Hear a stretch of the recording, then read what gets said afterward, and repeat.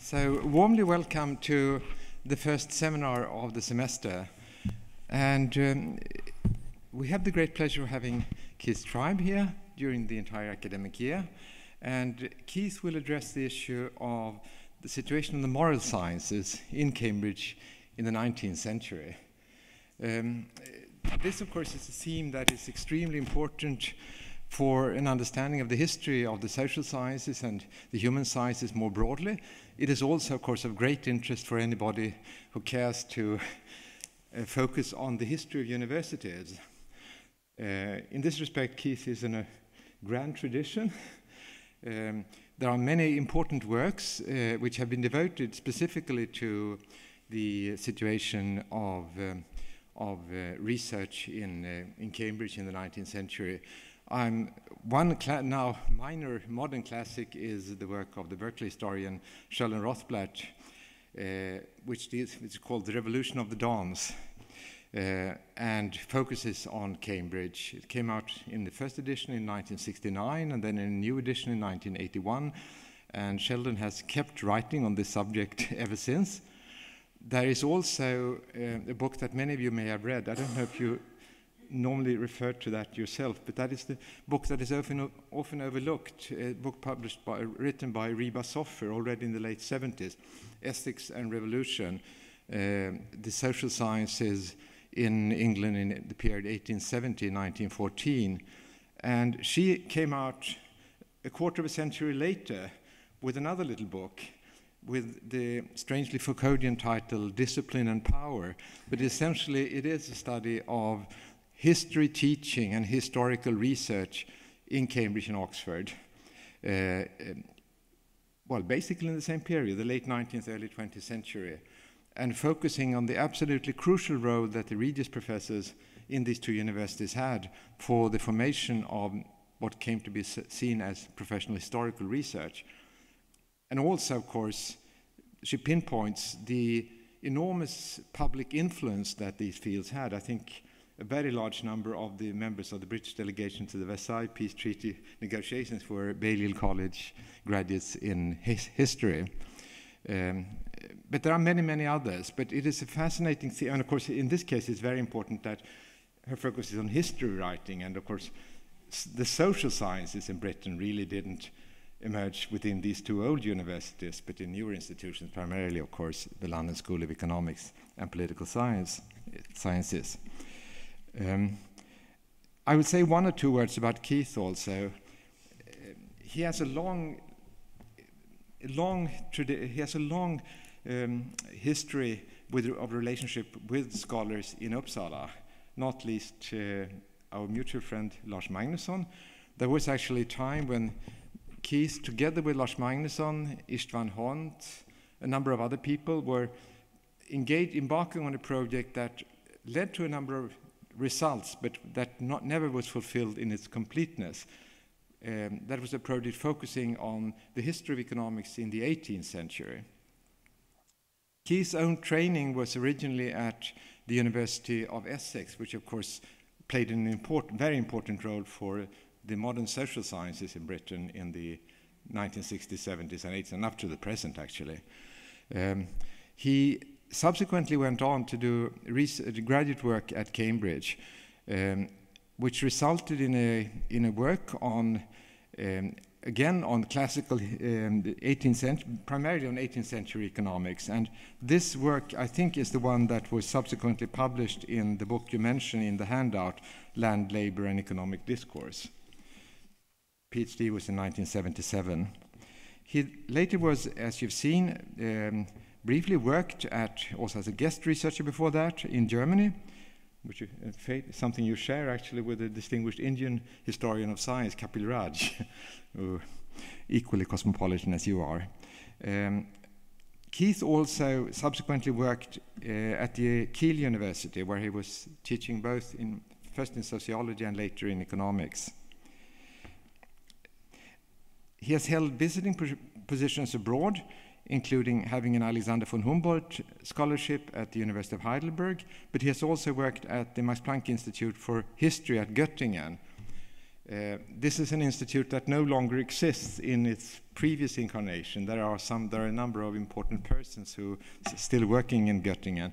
But Göttingen at that time, of course, was a very important site for anybody doing historical work on the history of the human and social sciences, and still is, actually.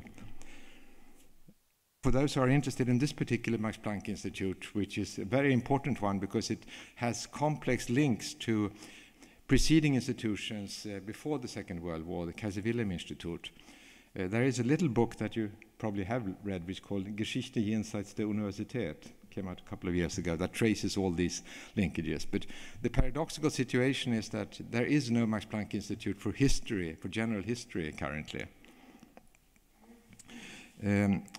One important thing that Keith has done throughout his career is to translate works primarily from German into English. So he has been working with two of the towering figures in German cultural life in the post-Second World War period, namely Wilhelm Hennis and Reinhart Koselleck. And I still think your book, the translations of Koselleck's works, Futures Past, is the standard book that come out in several editions. We met actually the first time at a conference that took place in Berlin, the weekend when the wall came down, devoted to an understanding of the history and societal role of the social sciences. And you wrote a wonderful contribution to the book that came out. But we have kept contact ever since. Keith was here a couple of years ago in the fall of 2012 as my guest, very briefly. But one result that we at least can take a small part of the credit for is the book that came out in 2015 and which is entitled The Economy of the Word, Language, History and Economics. Last year he also came out with a book that I have not read, which looks exceedingly interesting, which he edited with Pat Hudson, The Contradictions of Capital in the 21st Century, the Piketty Opportunity, which I mean, it's a very thorough review of the empirical basis of Piketty's argument, and also theoretical discussion, which I will certainly read very carefully. I should perhaps finally take not too much time from Keith's time of presenting his work, but I would like to mention that he has been on the editorial board of several journals. One of them, not surprisingly, is the European Journal of the History of Economic Thought, but he was also you were among the initiators, I think that's fair to say, of the CUP journal, Economy and Society, which is an important journal, really, and a journal which we have kept contact with over the years, because we have here at the Collegium, well, we have small groups of scholars in residence every year, but we also try to keep a few long-term engagements, and one of those has to do precisely with the role of the relationship between economic sciences and the other social and human sciences. And for a very long time, that has involved reflections on the history of economic thought. But it's also included in recent decades, I would say, the recent past 1.5 decade has involved a lot of work on the philosophy of economics. And economy and society is very broad. It's not quite so philosophically oriented as economics and philosophy, but it is a very broad and important journal. And we are very happy that you are here, and we look forward immensely to listening to you. Thank you so much.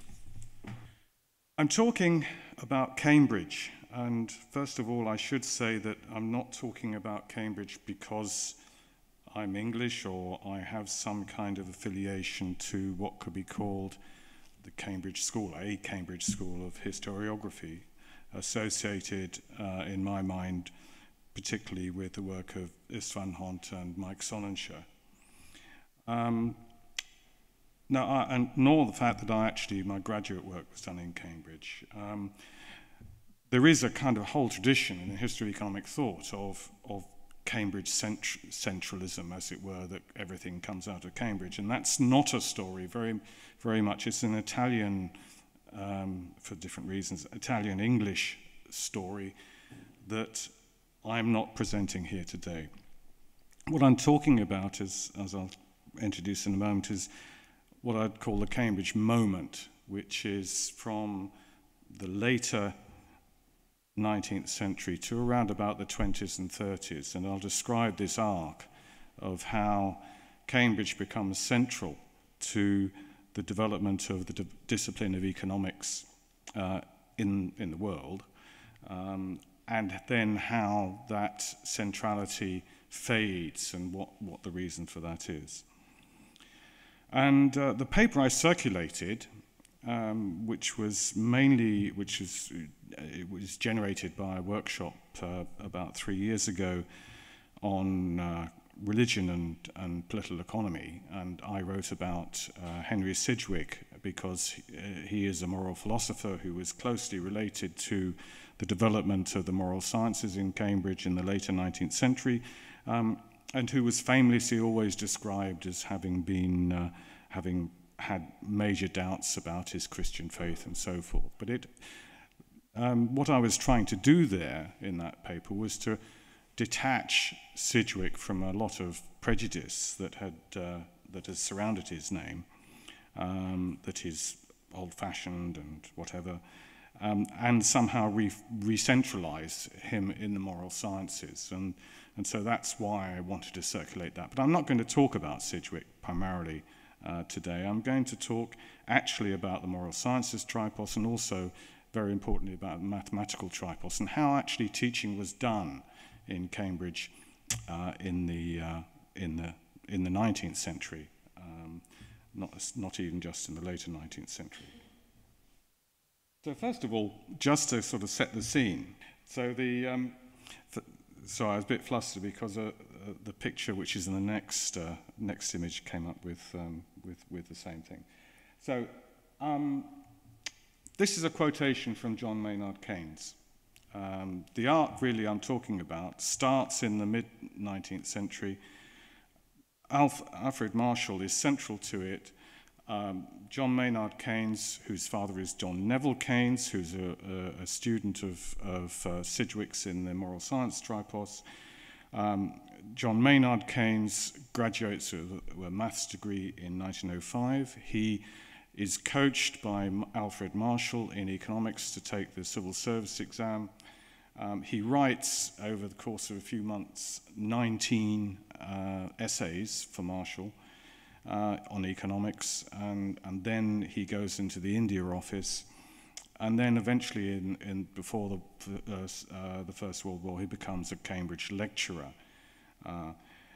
And this quotation is from the foreword he wrote, the generic foreword he wrote to the Cambridge Economic Handbook, which handbooks, they were a series of small books on particular issues like wages, supply and demand, industrial organization, the early titles.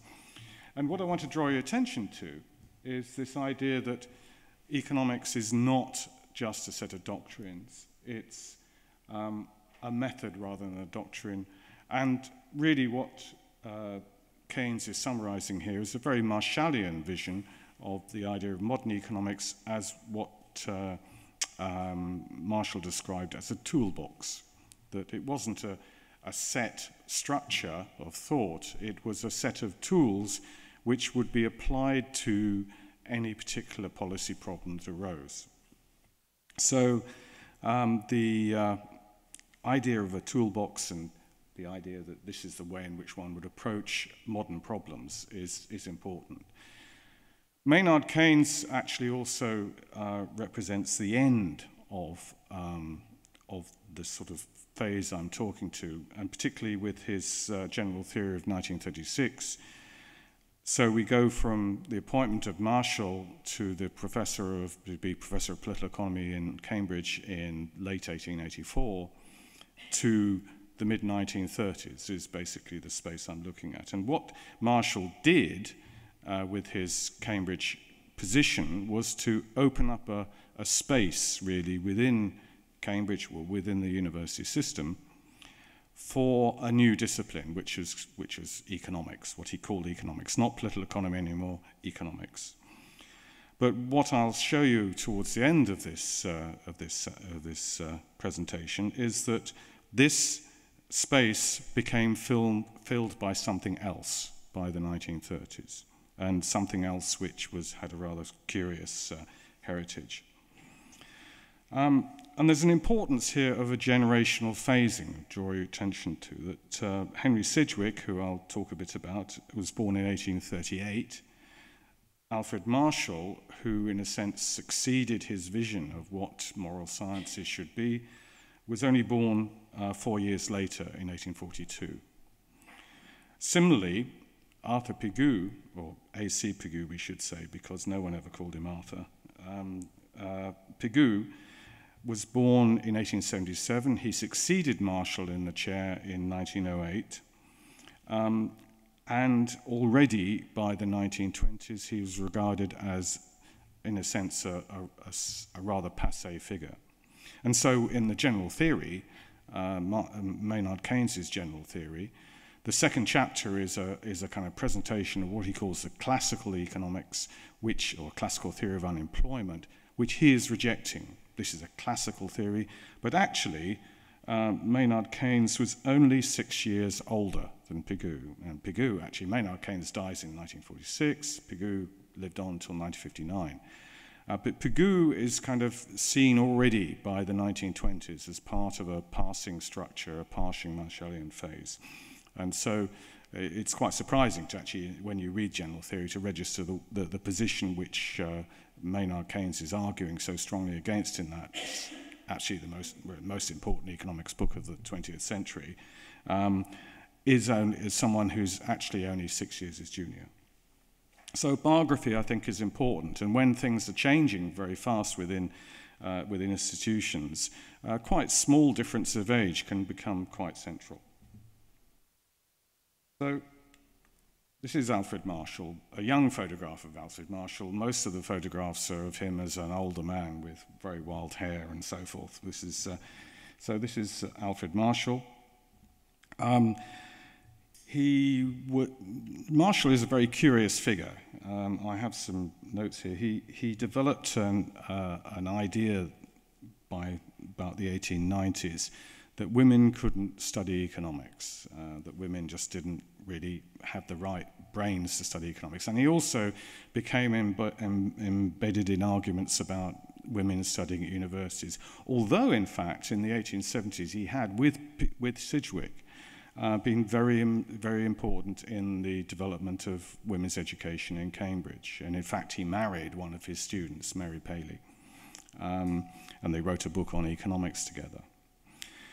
So Marshall is a rather cranky, curious figure, and this crankiness is quite important to the story. He came from a very poor background. He was born in Bermondsey in London, in his very humble background. A background which most of his life he sought to conceal. It's another important characteristic trait. He was admitted, he went to a school, learned classics and maths in London, and he was admitted to St. John's College in Cambridge in 1861. And in 1865, he came out with the second top mathematics degree, where the top one was Lord Rayleigh, who won the Nobel Prize for Physics in 1904. So he was, by Cambridge standards over that time, a very astute mathematician. He became a lecturer in moral sciences. However, his interest shifted away from mathematics in 1868. And then, because he got married, he had to give up his fellowship, and he became the first principal of what is now today the University of Bristol. He went and became principal, and he eventually got back to work in Cambridge. He was elected in 1884 to the chair. And the important thing about this, which I'll come to in a minute, is that he made something of this chair which it had not been before. Because the previous holder of the chair was Henry Fawcett. Henry Fawcett was blinded in a shooting accident in 1858, and so this is a picture from 1872. So it's Ford Madox Brown, actually, that itself is significant. But Fawcett was a very robust Millian who interestingly, after being blinded, really was read to by his wife, Millicent Garrett Fawcett, herself a significant figure. One of the interesting impacts of him having been blinded was that his economics, in a sense, were frozen in that late 1850s position. So he was frozen in that position. But he was a Millite radical, along with Leslie Stephen. Leslie Stephen promoted his friend Henry Fawcett, and so first of all, he helped him write a kind of a short version of John Stuart Mill's 1848 book on political economy, which was published in 1863 as a manual of political economy. And then, on the back of that, Fawcett was elected to become Professor of Political Economy in Cambridge.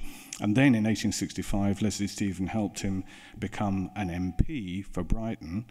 And he later went on to become Postmaster General as well. Because actually, although he was Professor of Political Economy at Cambridge, that really didn't involve any particular task of teaching. As you will see, is actually, so Fawcett, although he's Professor of Political Economy, and although political economy is part of the moral sciences tripos when he is appointed, does have no direct input into that moral sciences tripos, moral sciences degree.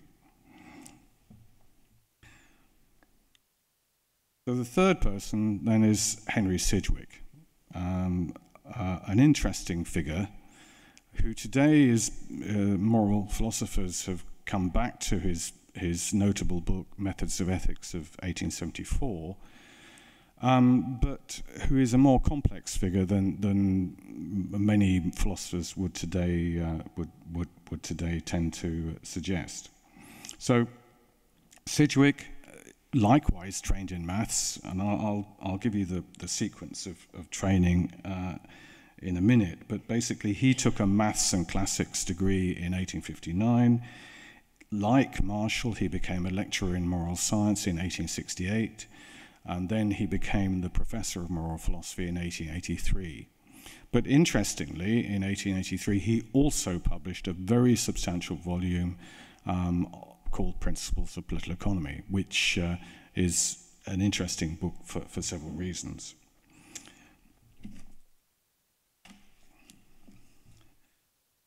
So those are the main persona that we'll be dealing with. Fawcett I introduced mainly to point out that for a lot of the time I'll be talking about he was Professor of Political Economy, but this didn't mean anything particular for the way that political economy developed in Cambridge.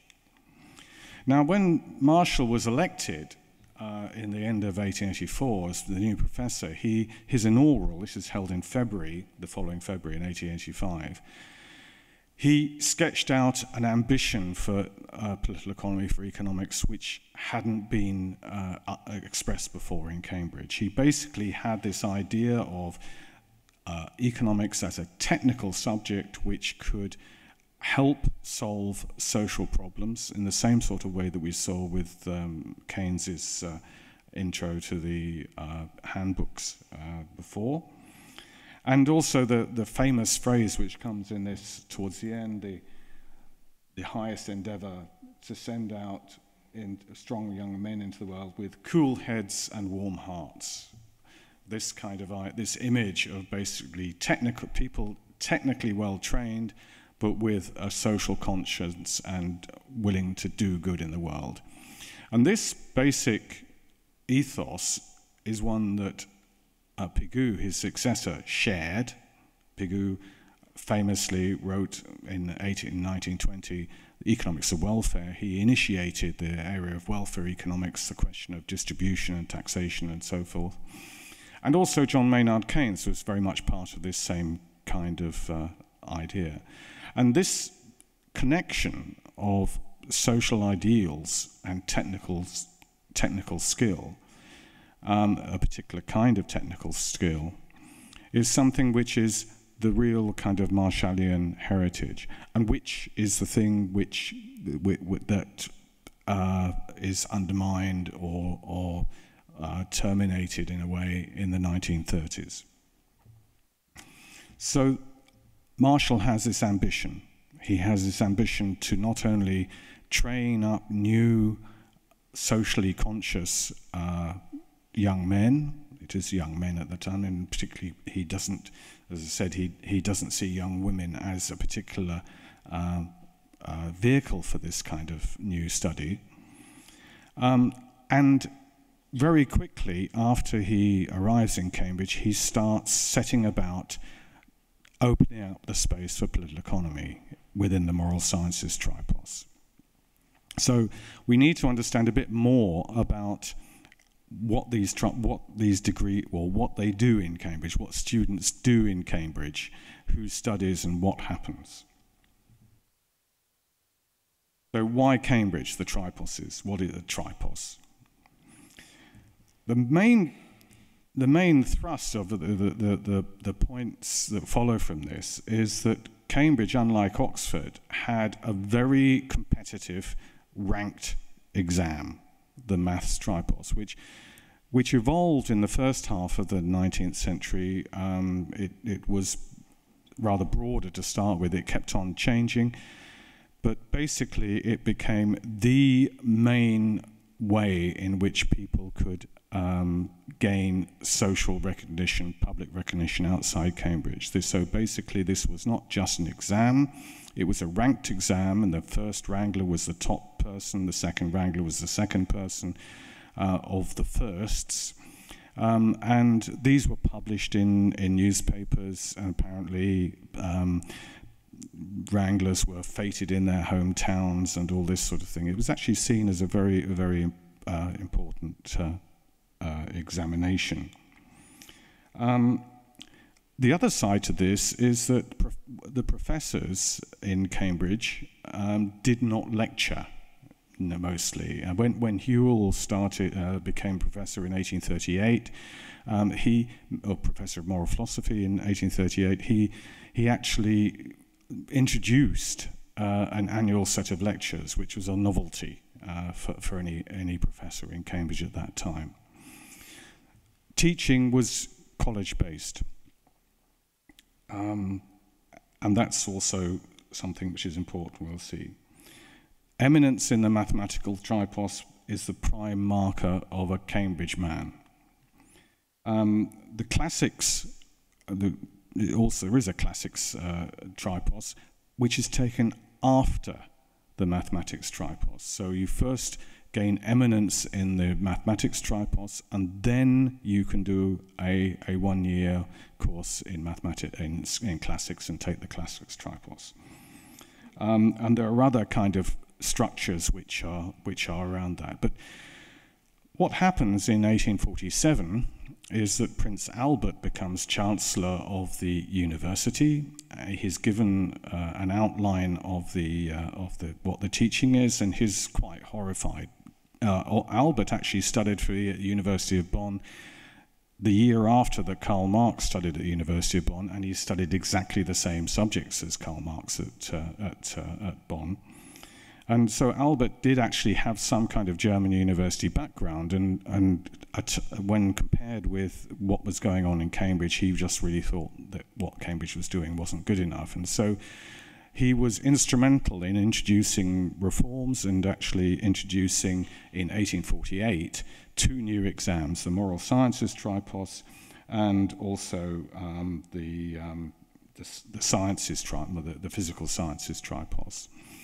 These actually, though, were still post-mathematics qualifications. You first had to get a degree, or honours degree in mathematics, and then you could do a 1-year course in the moral sciences. And the subjects of the moral sciences were simply a compendium of who happened to be the professors at that time. They were the subjects, so it involved moral philosophy, political economy, history, jurisprudence, laws of England, these sorts of things. What happened then, there was a further reform movement, and in 1860, a 3-year degree, honours degree in moral sciences was actually established, and the person instrumental in this was John Grote, at that time the professor of moral philosophy, who has a very important part in our story, but who died in 1866. So from 1860 there is a moral sciences tripos, but it's only in 1867 that the various bits and pieces are chucked out of the moral sciences tripos, and that becomes, and this holds up until 1903, moral and political philosophy, mental philosophy, logic, and political economy. Not unlike, really, what the PPE in Oxford, but which wasn't founded until 1920. So basically, we've got a rather complicated story of different kinds of examinations, but by the late 1860s, we've arrived at a point where there's a 3-year degree, that it has defined subjects, and you don't actually need to study mathematics in order to do this. And this is part of the story also of the waning force of mathematics in Cambridge, because by the end of the century there are other new triposes, and these kind of on history comes to have a great importance, and this then displaces mathematics as the prime thing. So the next thing is, what is Cambridge mathematics? And this is very important for our story as well. And this is a long shopping list of various things about this. Basically, Cambridge mathematics wasn't like continental mathematics. Cambridge mathematics, the kind of drills which students were put through, were problems which in Newtonian and Euclidean sort of mathematics, it was problems of diagrams in space, very geometric, in fact. But as you can see from the top point, that it was very, very intense to actually do well in the maths tripos. You had to train very hard. As I said before, teaching was college-based. And so within the colleges, the problem anyone who wanted to do well in the maths tripos faced was that any teaching went at the pace of the slowest person. And so in about the 1830s, 1840s, a system developed of external tutoring called coaches. This is actually the origin of the word coach as a trainer. In the Cambridge sense, it was that there was a very fast stagecoach between London and Cambridge, and the idea was that the coachman was very athletic, and this was the coach, and the coach was someone who drove you on. And the coaches also developed teams of students and their reputation of these external coaches was relied on how well their teams did in the triposes. And that's also mostly in part the origin of the modern sense of a team in a sporting sense. Because also the other leg of this is that in order to sustain this kind of activity, stamina was needed. Now, we're used to the idea from the 20th century that you have rowing hearties and rugger hearties in Oxbridge universities, and these people really are not serious academics. That wasn't the case in the mid-century with people like Leslie Stevens and Henry Fawcett, both of whom were very keen rowers. Leslie Stevens coached the Trinity Hall 8 in the 1850s and early 1860s. And the idea of rowing, walking, and also mountaineering was a way of physically developing yourself in order to sustain your activity through this very intense period of training and mental activity. And this carries on also with Pigou. Pigou is a very, very keen mountaineer, takes students to the Lake District. Alfred Marshall was a keen alpine walker, not a mountaineer in his own right, but actually a keen walker. And ironically, the only time he ever met any of the Austrian economists of the 1880s was when he was on his holidays in the Dolomites one year. So there's this kind of alpine tradition which is important in all of this. So there's this kind of idea of teams and coaching and endeavour. So, what the actual process of learning and being trained in Cambridge mathematics involved was how to quickly solve a set of problems, of basically mechanical or hydrostatic problems, with the tools which you've been taught. Basically, this was a liberal education. It wasn't a scientific education. It was a liberal education in the sense that you were trained in techniques which you could then apply to particular physical, mechanical problems and issues. And this became recognized by the later part of the century as a kind of typical Cambridge approach to mathematics. Quite different. I mean, the contrast in the economics side here is that really you could say that the principal theoretical economist in Britain in the later 19th century, early 20th century was Francis Edgeworth, a very brilliant person, but who had absolutely no formal training in either mathematics or in economics. And he just learnt his mathematics from continental textbooks. And so Edgeworth's own mathematics was quite remote from the mathematics of the likes of Marshall and John Maynard Keynes. John Neville Keynes sort of dropped out of the maths tripos, and so he didn't finish that himself. So I mean, that is also another side of the bit about John Maynard Keynes dropping out, because it turns out that we get also a divergence in the later 19th century between those economists who've gone through the maths tripos and those economists who've come through the moral sciences tripos. That those economists who've gone through the mathematics tripos have a very strong analytical approach, whereas those who come through, like Neville Keynes, Cunningham, Shield Nicholson, who come through the moral sciences tripos, actually don't have that same kind of analytical approach. So, just to talk a bit more about Sidgwick and Marshall. I've talked a bit about the personalities. Grote is important. I'll come back to talk about Grote in the conclusion, be more convenient. I'll talk about a bit about him now. John Grote is important because he was the person who, as it were, reformed the moral sciences tripos into the structure it had in the late 19th century. And he did this mainly in arguments about intuitionism and utilitarianism. Now, the important point here is that in the autumn of 1861, John Stuart Mill published in Fraser's magazine what became his book, his small book on utilitarianism, as 3 essays.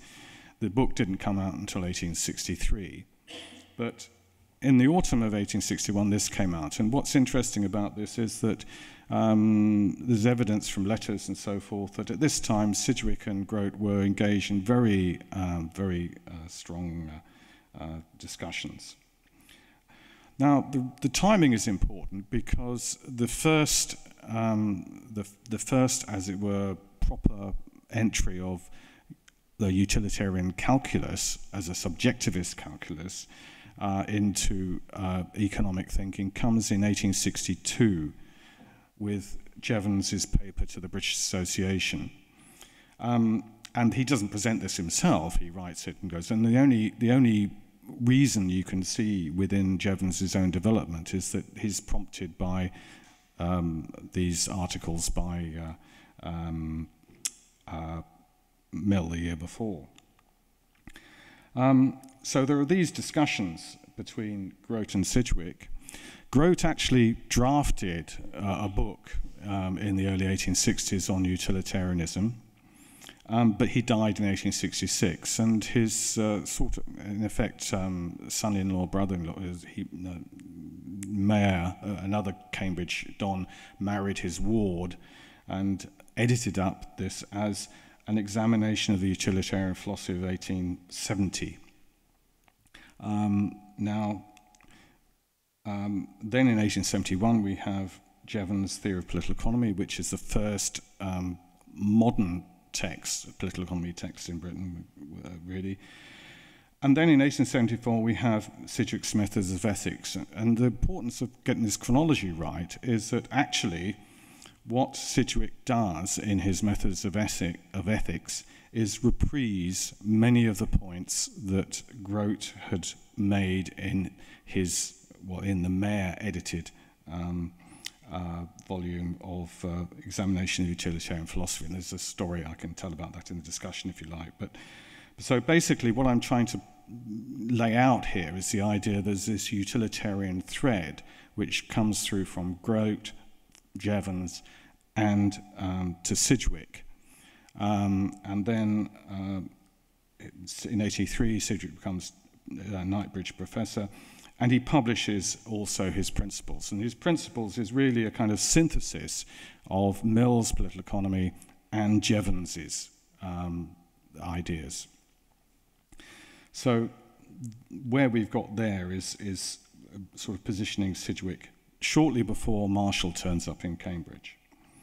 In 1890, Marshall publishes his Principles of Economics. Well, I should say a few words about the Principles of Economics, really. This is the book which I'll talk about in a while, but it's the book which, when I first read it in the 1970s, I thought was just ludicrously simple-minded book. And the reason that I thought that was because it was so much like the economics I'd been taught in my first year Principles lectures that I didn't notice that, of course, this book originated 100 years before. And basically what Marshall did in his Principles of Economics was set up the way in which elementary economics would be taught in graphical ways with supply and demand graphs and basically ideas of competition and market. A graphical presentation with all the mathematics in the appendix, and this is really the most important book for the early part of the 20th century. So what does the moral sciences tripos look like then? I mean, with all this background, what's it look like in the 1880s? Just run through it. The basic topics, moral and political philosophy. This is taught by Sidgwick. It's moral and political philosophy. Sidgwick went on in 1891 to write a book on elements of politics, and so modern politics was taught within the idea of moral philosophy.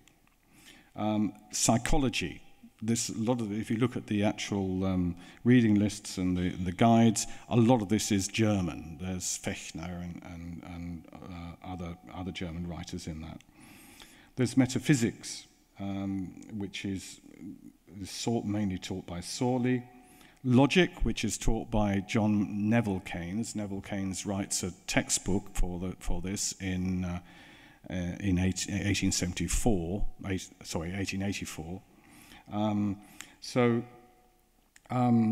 What we can see is Sidgwick and Keynes, in a sense, write the textbooks for the moral sciences tripos.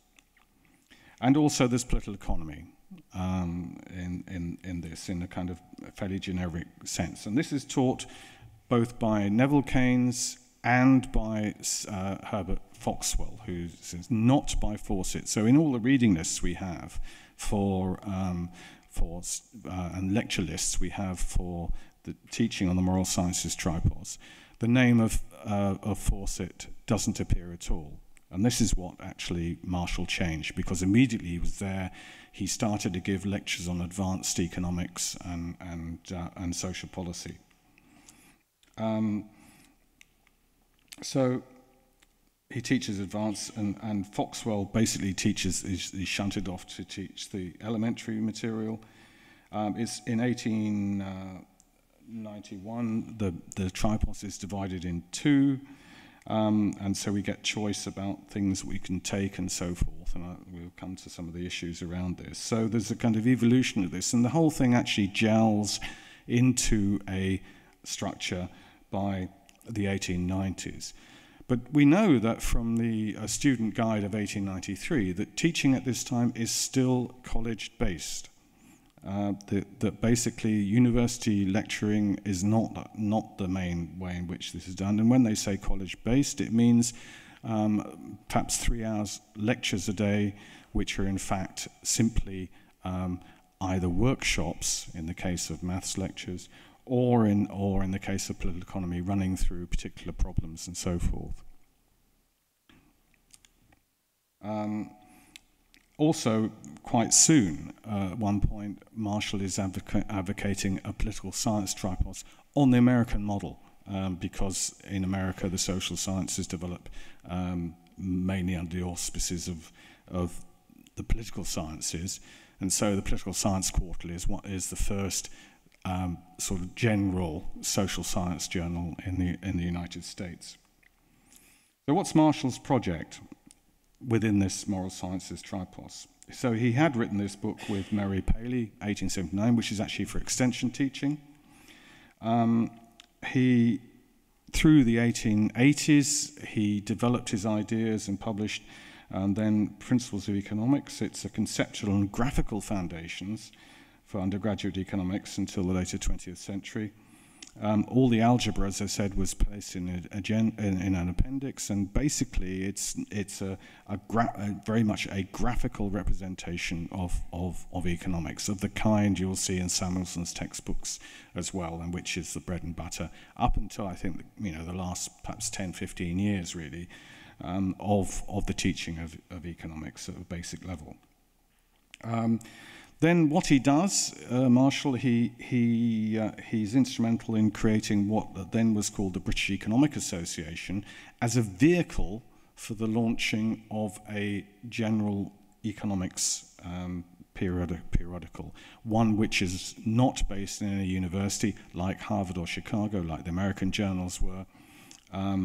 It's one which is broad and open to all currents of thought, and so the Economic Journal begins publication in 1891 on this basis. So you have a means of communication among students and those interested in economics. And then he agitates for a separate economics tripos. He keeps on agitating to say that you can't teach economics within the moral sciences tripos, because his main argument, which is one derived from his mathematical background, is in order to train the techniques and practices you require of an economist, you require a 3-year degree, and that this cannot be done within the moral sciences tripos. And coming back to his personality, this is also very important because, in a sense, he made himself so unpopular with his colleagues that eventually they sort of said, well, yes, you take your economics and put it in a tripos, so long as economics disappears from the bit that was taught under history and the moral sciences tripos. So what happens is the moral sciences tripos from that point becomes the foundation for the philosophy tripos in Cambridge. So with economics and politics taken out of it, it becomes a moral philosophy and logic and metaphysics. So that's a branching of the things. So then there's a reorganization of the tripos. I mean, I can talk. I actually have done a study, but most of the literature which talks about the economics tripos looks at it in terms of Marshall's gaining the tripos. How did he free economics from the confines of the moral sciences tripos? Presuming that once this had happened, then in a sense it would be all plain sailing. I did a study of the 4,500 students who passed through the economics tripos between 1903 and 1955. And in fact, looking at the results these students gained, this is only the students who actually passed the degree, so it's those who got the degree. And a lot of the, looking at the personalities, look at the colleges and so forth, a lot of the actual outcomes of this degree were, well, questionable to say the least. Even then, actually, it's the case that, see, Marshall actually had this idea that you needed people who were socially committed and that there was a need on the part of business, administration, education, for people trained in economics. This was his basic vision. But in the British case, he was about 50 years too early. Even in the 1930s, those people who got firsts in economics had no real chance of a job anywhere unless they knew Maynard Keynes. And so there were a number of leading personalities who became later leading British economists, who, some of them who got their first appointment through Maynard Keynes, others who didn't know, for one reason or other, did very well on the tripos, but did not know Maynard Keynes, and he was not able to help them, who just stumbled around until after the war. So, you know, there was no demand. In fact, in terms of government, for example, there was no regular demand for trained economists until the 1960s in Britain, with some minor exceptions. Also, we got small numbers, but one of the things, if we look at what if we look at the number of students going through the moral sciences tripos, it looks actually pretty small. So this is the numbers for parts 1 and 2 in these years. Of course, there are other students. There are a lot of ordinary degree students who will study along with these moral sciences students, but the numbers are quite small in the 1890s, and also we have some fairly familiar kind of exam kind of comments that then this actually is, there are lots of these in the Cambridge University Reporter. Other just work was generally illiterate, don't read the books. You know, there's lots of this actually. I mean, in the Cambridge University Reporter, there are exam board reports which generally repeat this about the non-mathematics students studying theology or students studying classics and so forth, that they really didn't understand material, they didn't work hard enough, and this sort of thing. But also, one should point out that even though we've got small numbers here, that in 1900 we have, you know, a very small number of students, but we have two, as it were, world-class economists who end up coming out of it. D.H. McGregor, who was a professor of political economy in Oxford after the war, rather knocked about by the war, but he was basically a very eminent and rising star. And then, of course, Pigou, who did a one-year part 2 in the moral sciences, and then, as I say, in 1908 became Marshall's successor. So we've got some conclusions or some finishing points. So we say that Cambridge is the base from which modern discipline of economics is launched, but the Marshallian version of this doesn't last very long.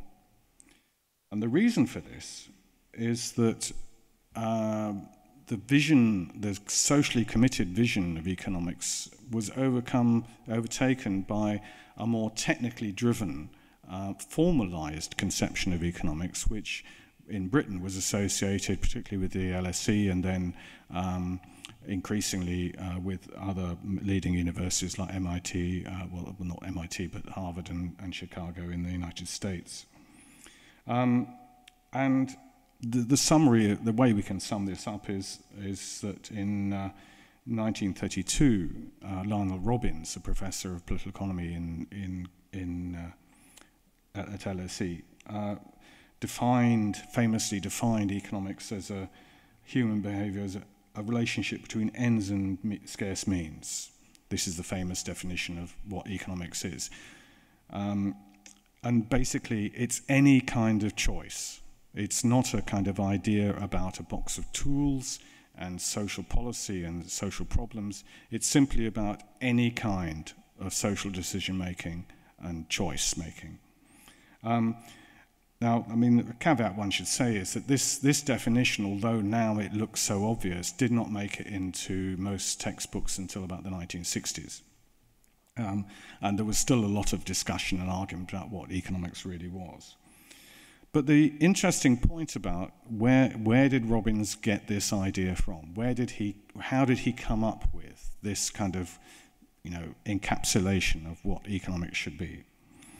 The answer is that from Susan Howson, who's Robbins' biographer and who looked at all his notes and whatever, is that it actually came from his study of the work of Philip Wicksteed, 1908 work, but who also had been very active in the 1880s, who had learned Jevonian economics. Actually, Philip Wicksteed is the person who coined the term marginal utility as a translation of Wieser's Grenznutzen, so that actually he's the person who introduced the idea of marginal utility into the English language. Now, Wicksteed had got his economics from Jevons. And as I pointed out, Jevons' first work, utilitarian-based work, was in 1862 with the British Association paper. And that, on a parallel path, was also where Grote and Sidgwick were in the early 1860s. And so there's a peculiar sort of recursive element in all of this, is that although Sidgwick himself, as a moral philosopher, and a lot of his writings and speeches and so forth had a commitment to social problems and social issues every bit as, or much greater than Marshall's, insofar as Sidgwick was instrumental in developing women's education in the early 1870s in Cambridge, paid for a house and set up the Newnham Company, which ended up as Newnham College, and is why the social sciences why there is a Sidgwick Avenue in Cambridge, and why the social sciences site is called the Sidgwick site. So Henry Sidgwick was instrumental in this kind of idea of the social issues, but did not have this same kind of mathematical driving, problem-solving approach that Alfred Marshall had. Instead, he had a more complicated, problematic, actually, idea of a subjectivist economics and utilitarianism. I mean, in fact, say that there are issues which Grote identified, which come around again in the 1930s. Which problems of Mill's utilitarianism? How do you aggregate up from individual choice to collective choice? How do you compare utilities between people? And Sidgwick actually also, but Sidgwick did introduce a very important point, using the utilitarian idea to encapsulate an idea which today seems, in a sense, self-evident.